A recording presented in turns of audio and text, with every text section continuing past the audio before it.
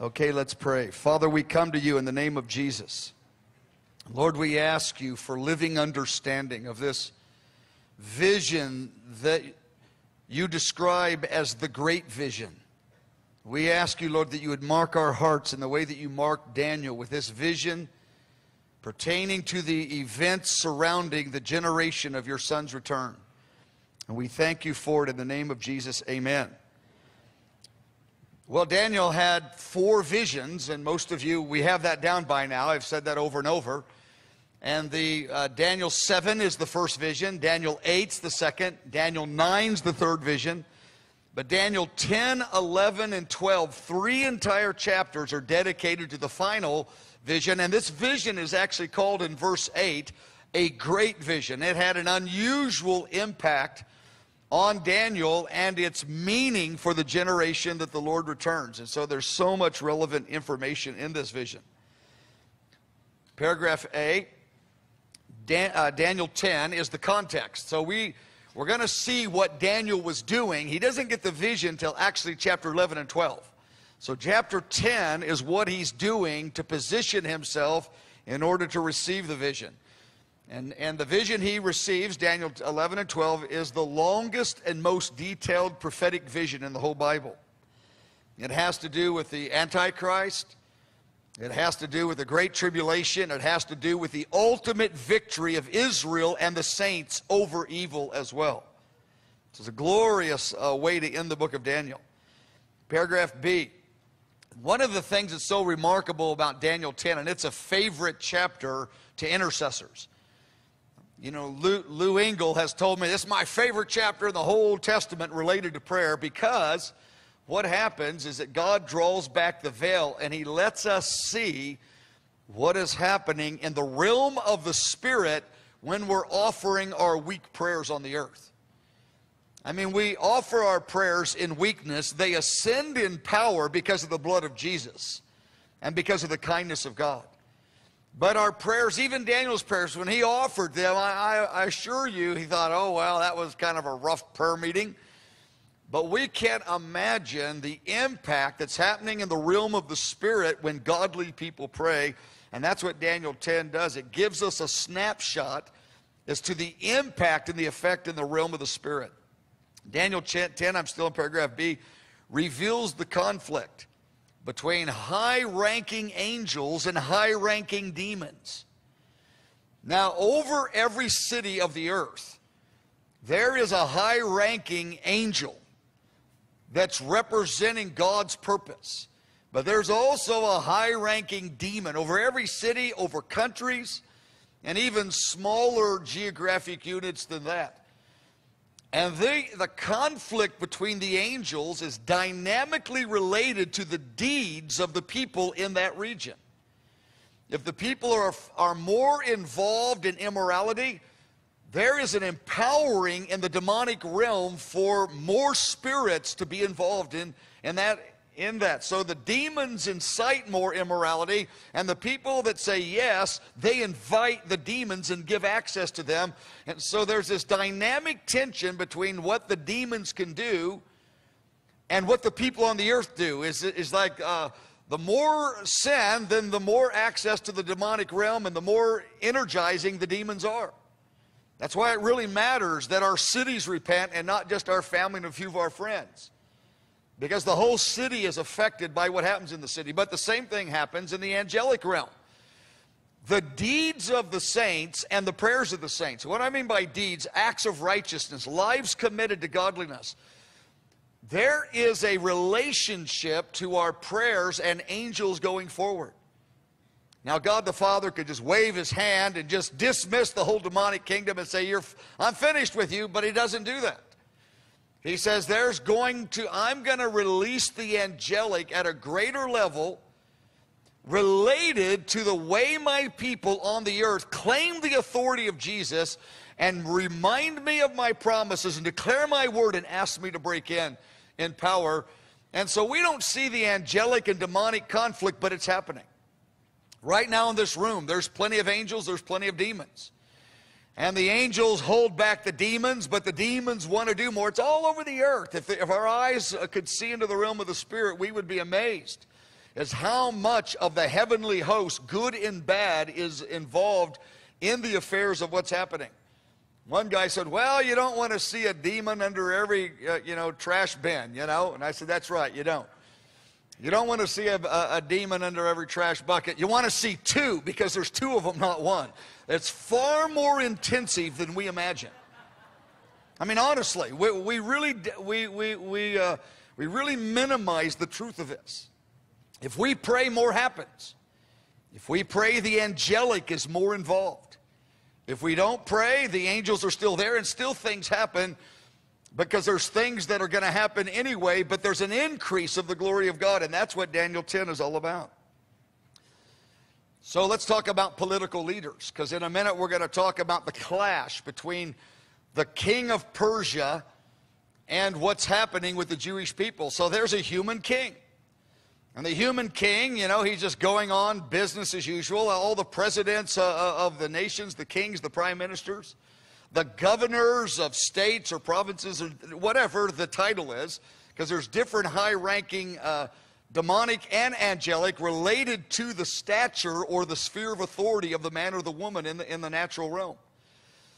So the king, he's just thinking he's having a bad day, and he's thinking, he gets in a real bad mood. He's, today I'm just in a funk. And he doesn't know there's a demon breathing fire down on his mind, inciting him to anger. And he's just in this real intense mood. So he makes laws and gives his decrees under the influence of demonic power that he doesn't even believe exists. He just thinks he's having a bad day, and he's fed up with people. And that's how it is.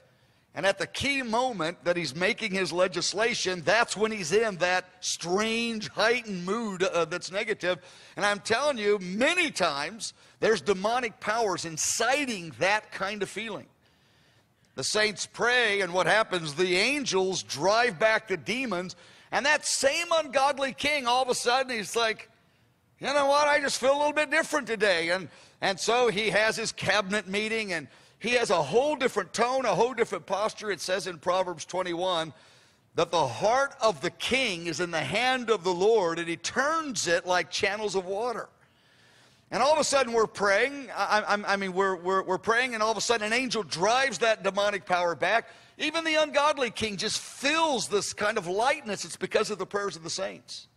It really matters if 1 Timothy chapter 2, verse 1, Paul said, pray for those in authority. He goes, it will affect your lifestyle and your family and your economy. It really will, because those ungodly men or women, believers or unbelievers, they are both affected by the angelic and a demonic in a way they don't understand, and that the impact is dynamically related to the prayers of the saints. It's not only related to prayer, but prayer really does matter in the whole mix. Here we have in Ephesians chapter 6 that we don't wrestle against flesh and blood, but we wrestle against powers and principalities and rulers of darkness in the heavenly places. That's who we're wrestling against. Okay, let's go to Roman numeral 3. Let's look at the context.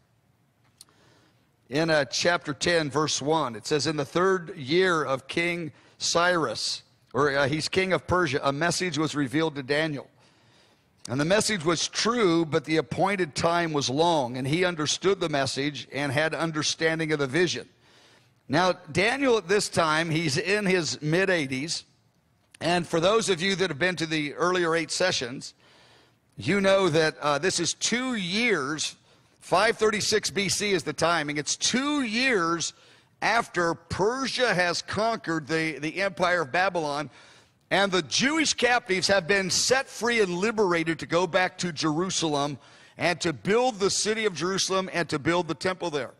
And so 50,000 of the Jewish captives have already gone back. And they're back in Jerusalem, and it's year 1, and they're being resisted by everybody. I mean, they, might have thought they were going to go back and it was just going to go good because God was sending them and his power was on them. But they had enemies at every turn. And so Daniel, it says here in paragraph B, it says, in those days, I, Daniel, was mourning for 3 weeks, meaning he was praying, fasting and prayer. I ate no pleasant food. I ate no meat, drank no wine, came into my mouth. nor did I anoint myself at all for 3 whole weeks till they were fulfilled. So he's mourning over the condition back in Jerusalem and the resistance and the opposition that the Jewish exiles, the newly liberated slaves are back in town. I mean, they've walked the 4 to 5 month journey back to Jerusalem from Babylon, which you know is modern day Iraq. So they do this long 5-month walk. They get there and it's trouble, trouble, trouble, and Daniel is receiving the report, and he says, I'm laboring in prayer for you. That's the context. Top of page 86. Well, Daniel goes on a fast, and I'm just got a little bit here on the Daniel fast. We just went on a 21-day Daniel fast. Many of you did. I don't want to go through that again. Got a few details on that. Paragraph D, but I do want to say this. Fasting doesn't earn us anything, but it positions us to receive more from the Lord and to receive it quicker. If we fast, our heart is more sensitized, our heart is tender, we receive more and we receive it faster when we fast.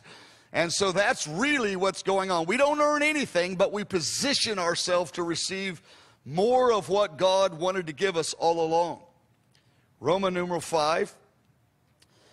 Daniel then suddenly, on the 21st day, here he is just praying and crying out, this mighty angel visits him.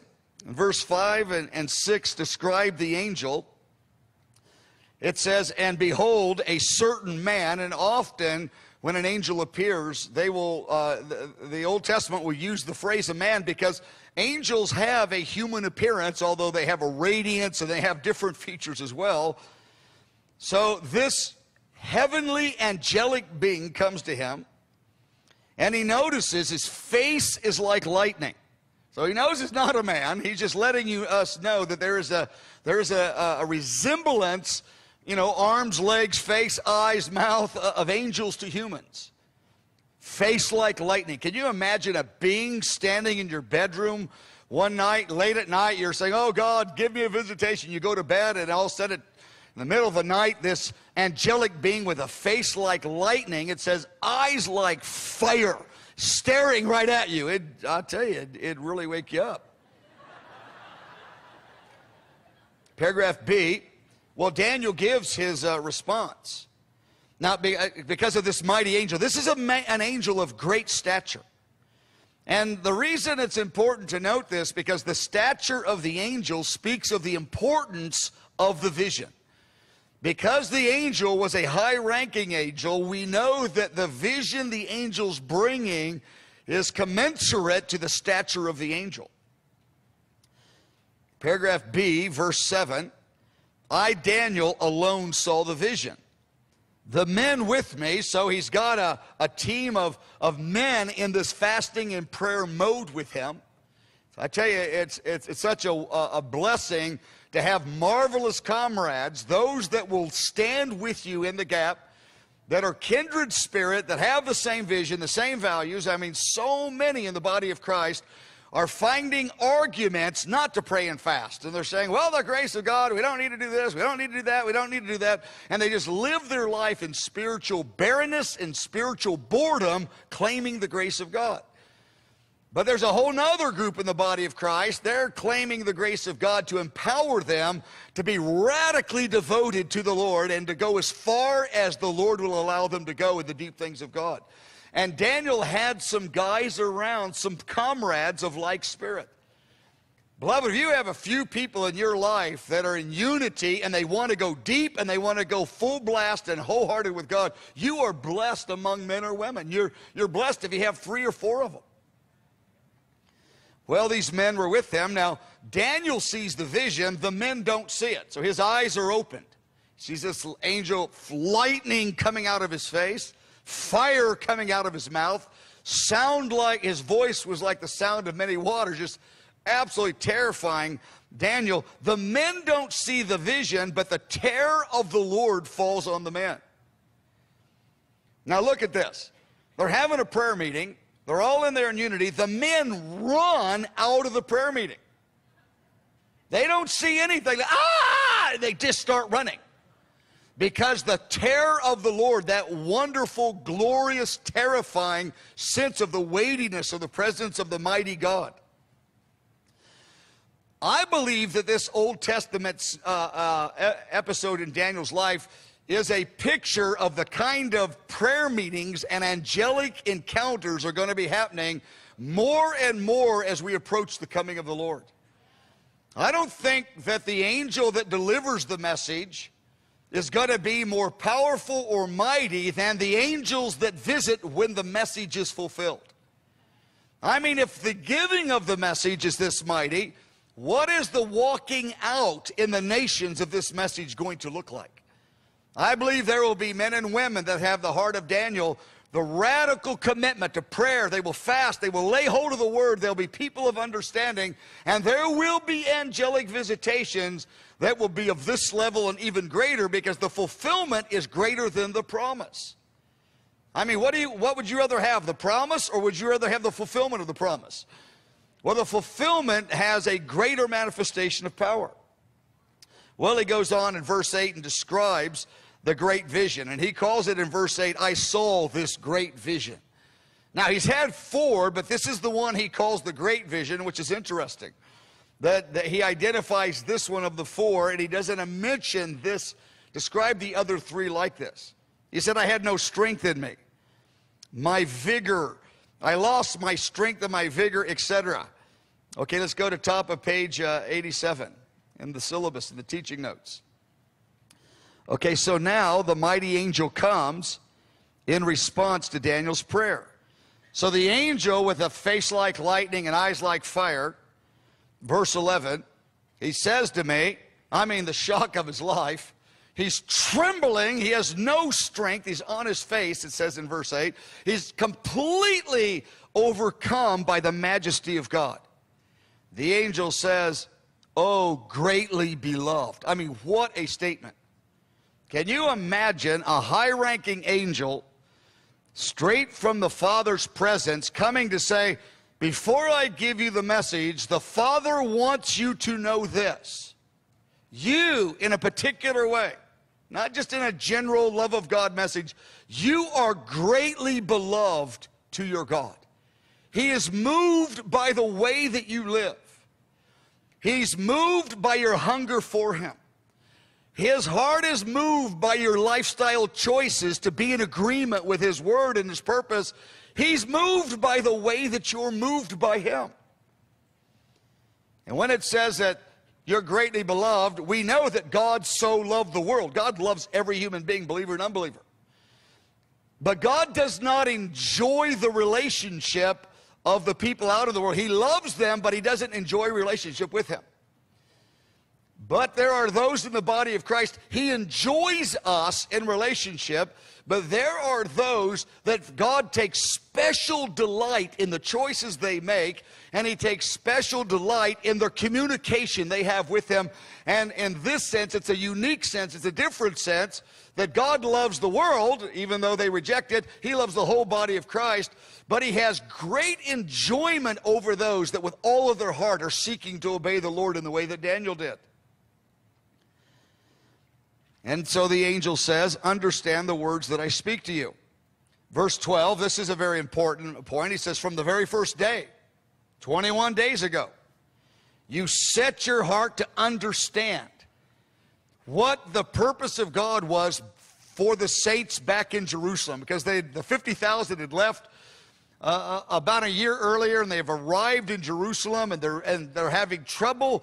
And Daniel's saying, Lord, you promised in my third vision, the one that we looked at earlier today, you promised you would restore Jerusalem, you'd restore the temple, and it's not, there's resistance, and things aren't going in the way that we wanted them to go, and there's resistance and there's setbacks.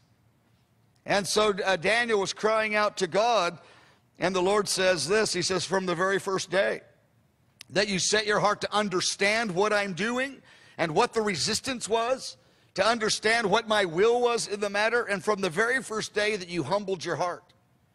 Fasting is a statement of humility, because we're taking legitimate pleasures of life that are godly and legitimate, we're laying them aside to position ourselves to receive more, to go deeper, quicker, and the Lord calls that humility.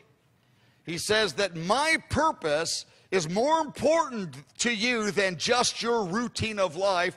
God says that is called humility in my presence and in my sight. But notice that it was from the very first day. From the very first day that Daniel began to pray, 21 days later, the angel said, I heard you. And I just can't hardly imagine this next phrase in verse 12. He says, I've come because of your words. And the meaning is clear. If you would not have prayed and fasted, I would not have come. Beloved, there is a dynamic relationship between what we do and how God visits us. We don't earn it. You can't earn God, earn anything from God by skipping a meal. But you can position yourself in unity with his heart and declare to him the hunger of your heart. And he says, I'll give you on the basis of hunger. You don't earn it just because you're hungry, but you value the things that I value, and that matters to me. He says, I've come because of your words. In other words, if you would not have prayed, I would not have come. Verse 13, now here's this really unusual verse here. But the prince of the kingdom of Persia, he withstood me for 21 days. And Michael, one of the chief princes, came to help me, for I had been left alone there with the kings of Persia. I mean, what an unusual verse. Verse 13 gives us insight what's happening in the realm of the Spirit. Now, when he says the prince of Persia, there's a human prince and there's a demonic prince. The demonic prince, in the New Testament, they're called principalities. They're the highest ranking demonic powers. And Daniel's talking about the demonic principality over the king of Persia. He's not talking about the king himself, but rather he's talking about the enemy that's the demon that wants to inspire that king. Now that king is King Cyrus, by the way, just so you know. He was the king that liberated the Jewish people to go back, that actually had a heart for the things of God. But even though he has a heart for God, the demonic power over him was wanting him to shift his policies and to shift his moods and to shift his perception of what's going on in the nation of Israel. He goes, well, the demonic power, this mighty angel with a face like lightning, eyes like fire, he goes, this very powerful demon stood against me. For 21 days, he goes, on day one, when you fasted, I came to you. The Father was moved and he said, go, and I came, but this demonic power, he resisted me. And he resisted me, and it's like the Lord said to the mighty angel, if Daniel keeps praying, keep pressing in. Daniel stops praying, it's over. If he keeps praying, keep pressing and stay resolved. And so this angel's doing it, but this principality is mighty, and he's strong, and he's high ranking. You say, well, what about the authority of Jesus? Well, the authority of Jesus is why the mighty angel has power, and it's why our prayers are effective. But the authority of Jesus is manifest with people who persevere in obedience and prayer, because the Lord wants partnership with us. He says, I can do it without you, I just don't want to. I so care for the relationship, I'm going to do it with you. And I will do it to the degree you hunger for me to do it. And if you don't hunger for me to do it, I won't do as much. If you hunger for more, I'll do more. Beloved, settle the issue, and many of you have. It really matters if we pray and fast and obey and press in when nobody's looking. It really, really matters in the grace of God. The grace of God Jesus doesn't fast and pray for us. He doesn't pay our taxes. He doesn't mow our lawn. He doesn't humble himself so that we don't have to. What Jesus did empowers us to do, to obey with all of our heart. And that's what the grace of God does. Well, this prince came, and Michael, one of the chief princes, this is clearly an archangel. This is not just a human Israeli prince, but this is the archangel. He came to help me. So this mighty angel's resisting. He's pressing in to come to touch Daniel, to give him understanding. This prince of Persia, which is, by the way, the same nation as Iran, And by the way, that same demon that was over Persia years ago, 2,500 years ago in Daniel 10, that same principality is operating in power in Iran today.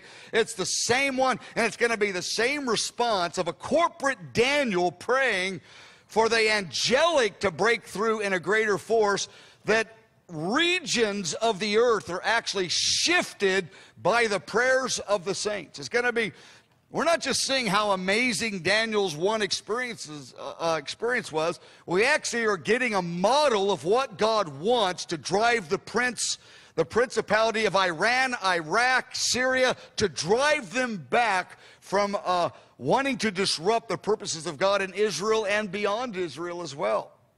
Israel's their chief focus, but they have other things on their mind besides Israel, though that's the primary thing they're coming against. They want to disrupt the kingdom in any way that they can.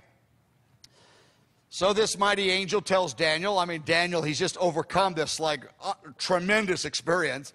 God just said, I love you, you're so beloved to me, and he's recovering, and he says, Michael the archangel is helping me. That's why I broke through. But if you wouldn't have prayed, I would not have come. And if you would not have prayed, Michael would not have come. If you would have drawn back, you would have had business as usual, and you wouldn't have had the visitation. Again, we don't earn it, but that participation with God matters to God. Don't let anybody steal that truth from your heart, because there's so many voices today wanting to take that fervency out of believers in the name of just chill out and lay back and do what you want to do in the grace of God. It's already done for you. Let boys be boys, and hey, isn't life fun? We're in the middle of a war. The nations of the earth are in a war zone right now, and God's looking for mighty men and women with the dedication of Daniel to posture themselves before him in the way that Daniel did. Well, he came to help, and now the angel says this, verse 13, he goes, I had been left alone. Like, what? He wasn't saying, I feel a little bit rejected, I'm alone, nobody will talk to me. That's not what he's talking about. He says, I don't have the assistance of another high-ranking angel. I'm the only high-ranking angel in the battle, but your prayers, the Father, the Ancient of Days, he gave the nod, and Michael came to help as well because you stayed with it. He goes, and now with two high-ranking angels, we can overpower the principality of Persia. What a remarkable insight. It's ever so brief, but the implications are so significant and they're so important. Now verse 14, he says, I've come to make you understand what will happen to your people. He goes, I've come to give you understanding of why things are being disturbed over in Israel. I want you to see God's big picture, and I want you to see the conflict in the realm of the spirit that's causing the resistance. And he says, but what's really I want you to see is not just the temporary conflict right now. I want you to see the big picture of what's going to happen at the end of the age, because the conflict is going to escalate. The closer we get to the Lord's return, the more the prince of Babylon, which is that demonic power over Iraq, the prince of Persia, the demonic power over Iran, the prince of Syria, over Egypt, over Saudi Arabia, the Middle East demonic powers, but there are Middle East angelic powers as well. Remember that? And Jesus is captain of the armies of heaven. He's captain over all of them. And again, we would prefer that Jesus waved his hand and everybody bad left and everybody just got happy, but it doesn't happen that way. He goes, no, no, no. I want your dynamic involvement with me. We're doing this in partnership together. Okay, let's go down to paragraph F. I want to touch this issue of being greatly beloved for just one more moment. I already mentioned God so loves the world. He doesn't enjoy relationship with the unbelievers, but he does love them and he's pursuing them. God enjoys all of his people. Because of the gift of righteousness in Jesus, we have access to him. And because we have a yes in our spirit, we're pursuing him. But God has a profound enjoyment of those that follow through in their obedience to him. It moves him that they care so much about the will of God in God's heart. And so that's what God is telling Daniel. I am especially moved by the way that you're moved for my concern and my glory and who I am. That touches me. Now, Jesus said the same thing in John 14, verse 21. It's a little bit mysterious at first reading. You think, how could this be? He says, he that has my commandments and keeps them, this is the person who loves me. Then he goes on and he says, the person who loves me will be loved by my Father. And not only that, I will love that person. So at a quick reading, you said, wait, that sounds like you only love us if we love you. But the Bible says you love us first, and then that awakens us to love you back. What? Jesus.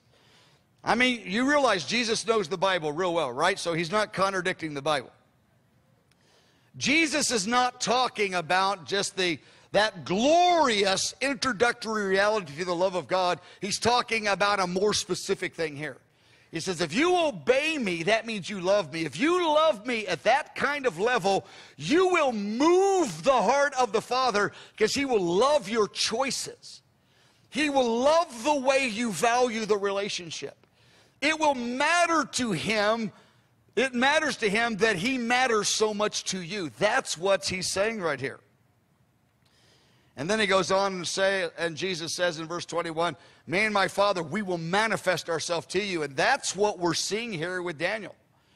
Because God's saying in essence, Daniel, you don't deserve a glorious experience, but if you care that much about me, this experience, you will walk through it for my glory and for all the right reasons you will steward this experience. Some people just want an experience because they want to move on from a little spiritual boredom. They think, it would just be so cool to have an angel appear and things get a little lively and my life wouldn't be so bored.